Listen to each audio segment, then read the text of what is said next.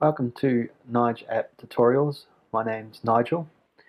This is part 6 of the camera intent tutorials. In the previous tutorial, part 5, we showed you how to assign a location in your device storage, so when the camera took a photo, it put that image into that location. The size of that image is actually the full size of the camera image, and modern day cameras can have up to 16 megapixels or more, which does make a large image size. And if you're loading that image into your phone just to view it on your phone doesn't need that, it just needs the size of the display. So you could be consuming a huge amount of RAM, which might not seem obvious at the time, but could slow your device down and cause problems later on. So what this tutorial is going to be about is showing you how to efficiently and effectively scale down the size of the photos for the actual ImageView size itself. So you're effectively just viewing what you need to view, and you're not consuming too much RAM, which could affect not only your application but the whole environment, the whole Android OS environment as well. Okay, so we'll make a start on that. First thing we want to do is create a new function.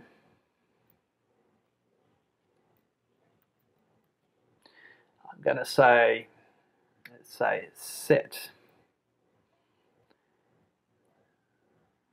reduced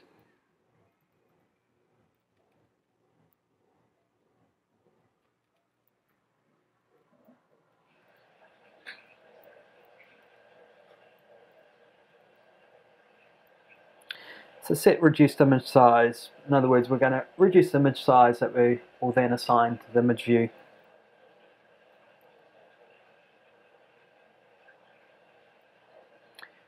Okay, the method we're going to be doing this is we're going to be scaling down the image.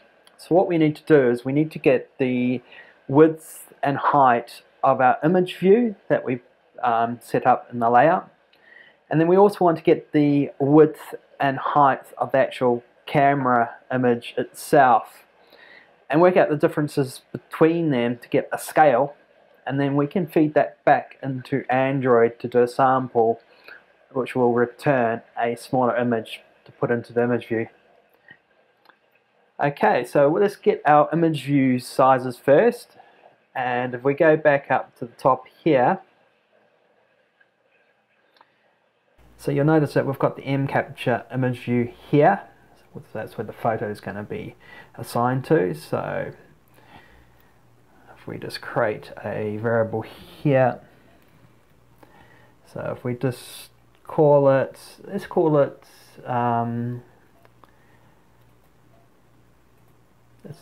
the target image view.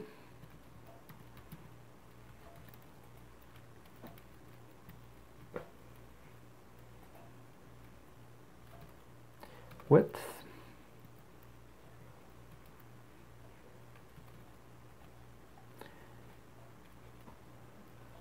and we can call the view, and from the view itself we can get the width of it by just calling get width.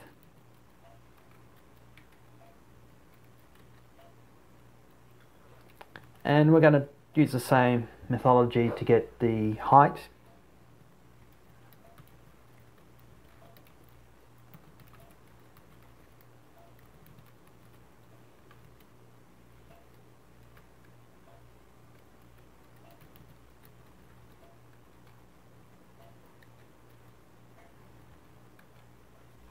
Okay, so we've got our first set of values. These are, think of these as the target values of what we would like the photo image size to match when we load it, assign it to the image view. Okay, the next step is we want to find out the width and the height of the actual photo itself. And to do that, the bitmap factory gives us options variable, which will help us get the values of the width and the height of the photo itself. So we're going to create a new variable.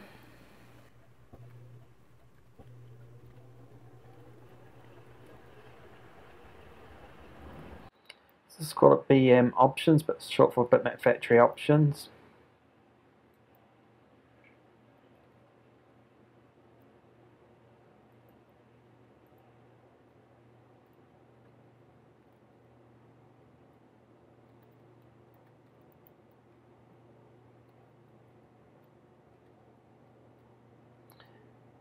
Okay, we've got that now. We need to make a slight change to this variable, because what we're going to do is we're going to be actually doing a load of the actual image itself.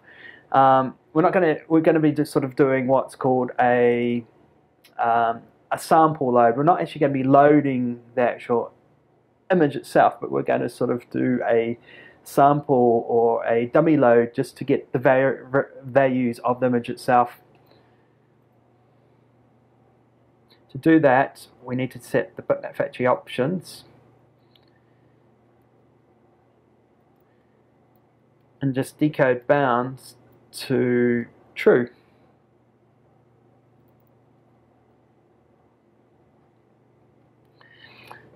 Right, so now we can actually load the image itself without actually loading it, but just to get the actual information and details of that image.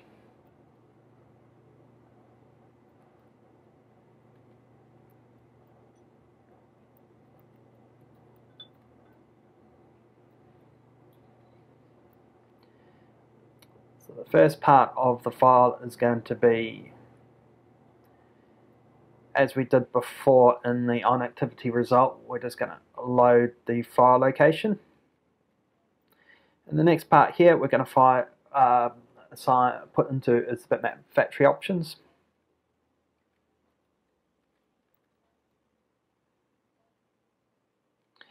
So what that will do is that's going to fill up our bitmap factory options with the details of the actual image itself. And we can get the height. So let's create two more variables, which is going to be,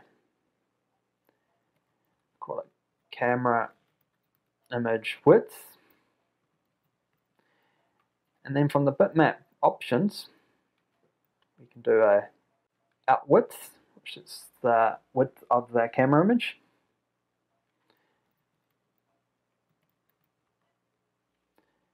And we'll do the same again for height.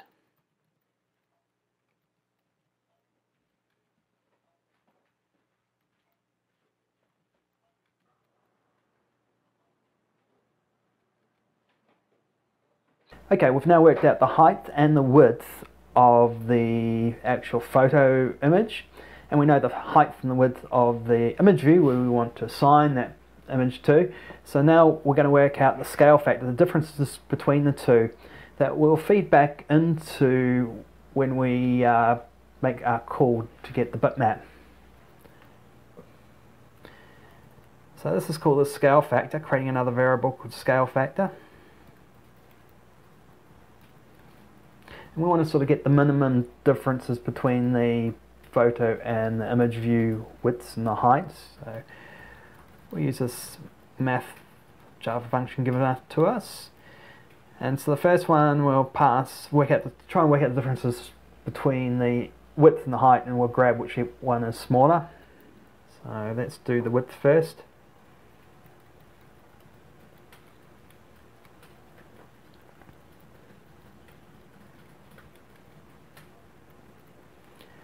And let's put in the height as well, height difference.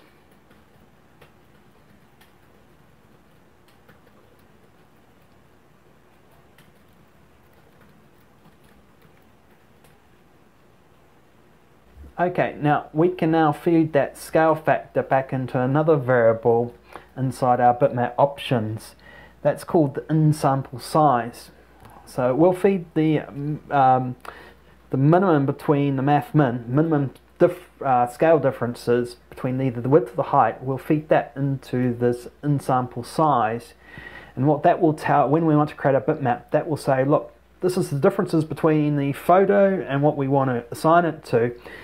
Here's the scale here. Can you please give me a smaller image, if applicable, so I can load into my ImageView. Okay, so go back to our bitmap options and sample size and assign it to the scale factor.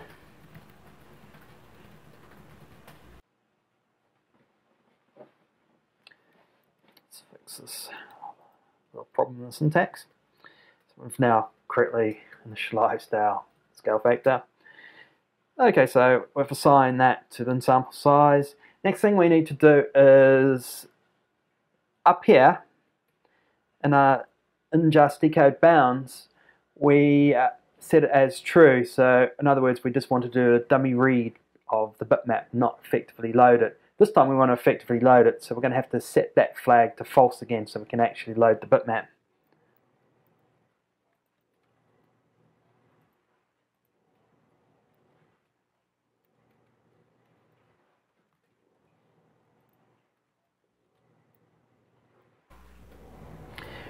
Right, so now we can actually load the bitmap, and if it's a very large photo file, that's now going to be sampled and decreased so we don't consume too much memory from our phone device.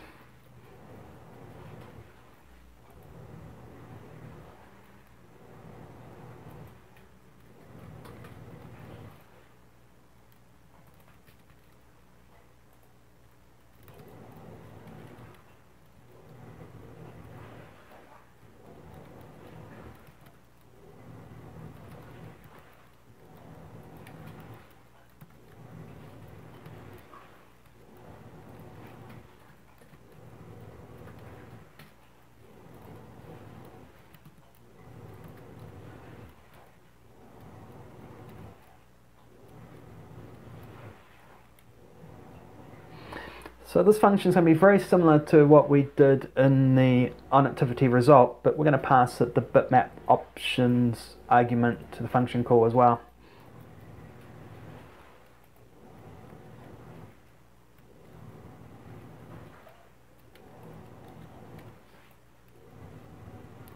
So we have our bitmap, and the bitmap I expect to be reduced in size, so we can now assign the bitmap to the ImageView.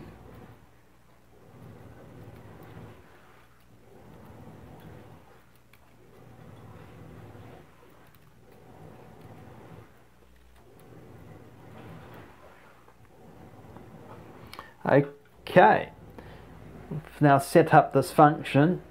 This function is going to be called from the onActivity result, so let's go into there and make the appropriate changes. Okay, we're not going to call these two lines here because effectively we're doing that in the set reduced image size function. So we can comment out these two lines. And now it's a matter of just calling our function.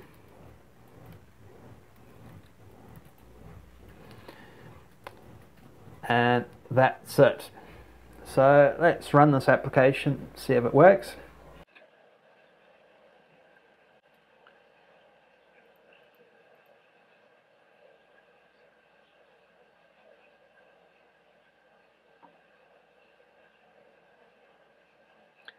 Application's running. As usual, we just want to record that just to show on the display.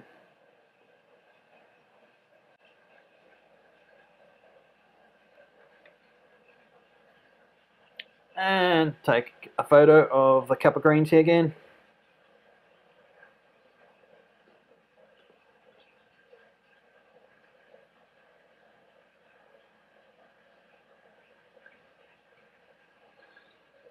And we have the actual image itself.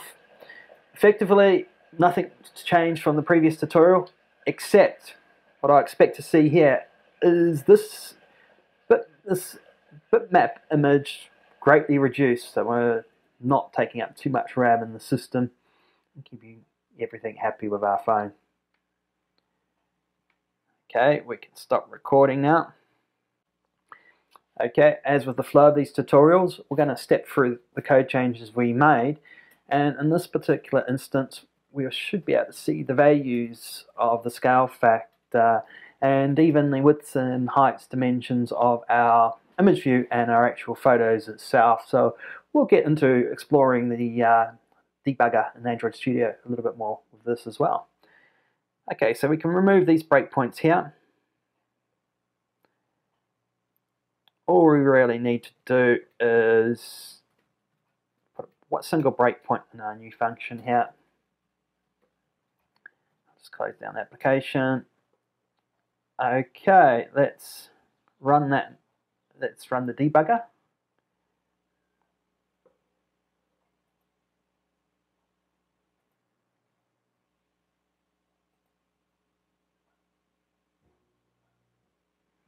Let's run through the application again before we get to our breakpoint.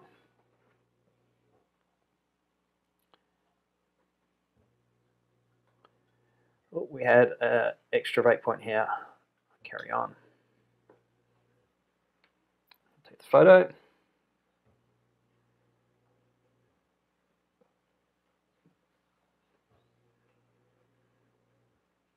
We've now had our breakpoint, so let's step through the code and see what happened.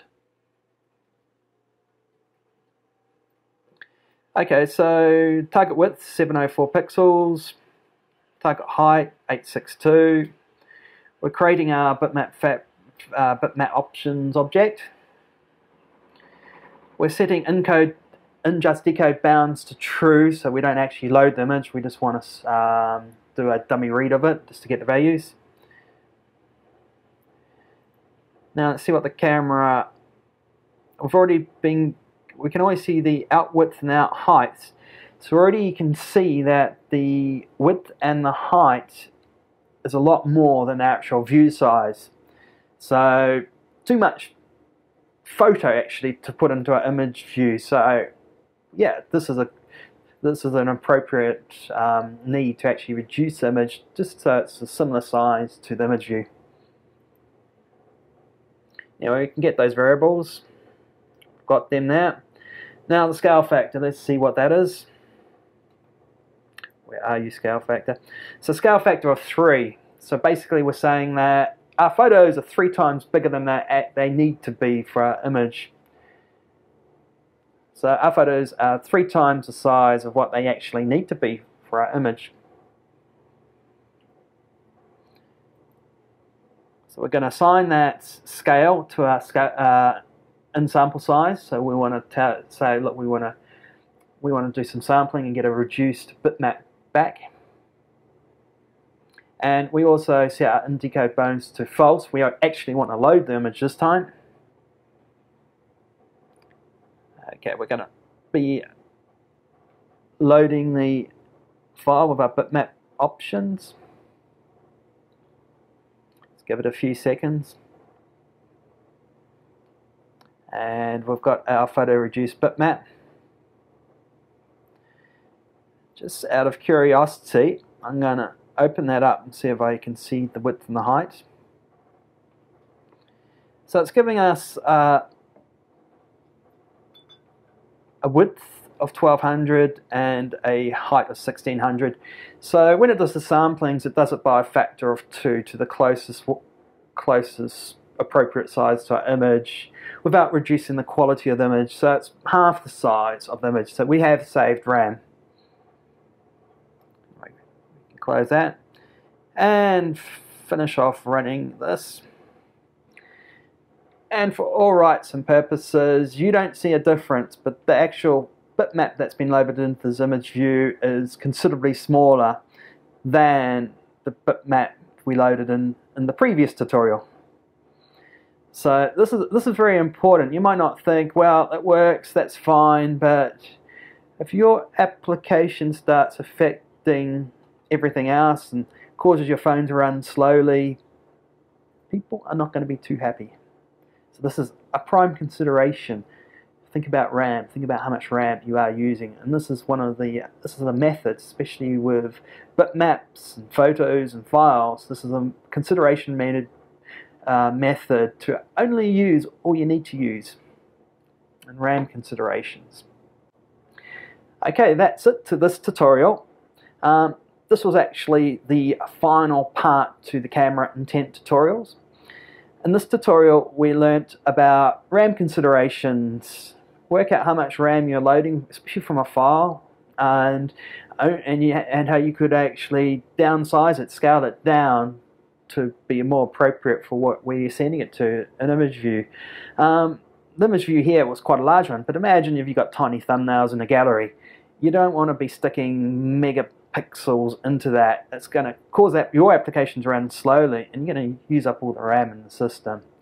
So we learned about that. We learned how Android provides us functionality in loading a file, not doing a dummy read of a file to get information from it, and how it will scale down a photo for you, just purely for this method of optimizing your image sizes. Anyway, that's it to this camera intent tutorials. I've got a few ideas for follow-on tutorials as well. Not ready to disclose them just yet. But if you want to keep learning about Android and enjoy my tutorials, like and don't forget to subscribe. That's all for this one. Bye.